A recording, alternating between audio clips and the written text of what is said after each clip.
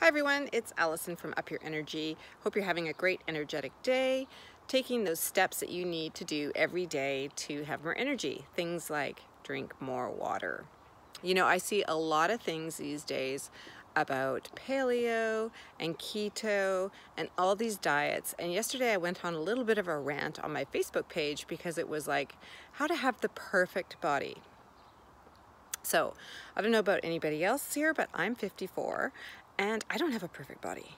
And if I only strive to have a perfect body, I'm going to have A, obsession, and B, I'm not going to be very happy. So, here's the thing. It's not about having a perfect body, okay? It is about loving the body that you have and striving to be healthy and energetic and to have the energy and the strength and the stamina to do the things that you really want to do. And that's what this page is about, because I, as you know, have lots of autoimmune conditions and I am always battling with energy because I have a thyroid issue. So it's all about, for me, living without pain and having energy to do the things I want to do. So I'm just curious, how many of you are out to get the perfect body, or how many of you are out to do the things that you want to do, look and feel good in your body, right? So looking good in your body has a lot to do with self-confidence and how you carry yourself.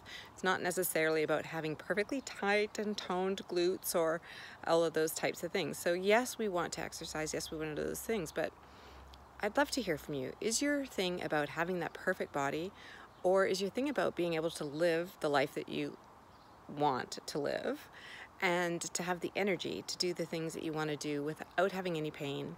So that's getting down on the floor, playing with your grandkids, taking your dog for a walk, maybe going for a hike, maybe going dancing, whatever it is for you. Sometimes I remember at the peak of my pain, I couldn't even work on a computer. And in fact, I still can't work on a computer because now I'm recovering from a broken hand. Different update. Anyway, I'll keep this short and sweet. Hope you're having a great day. Go out there, make great choices, and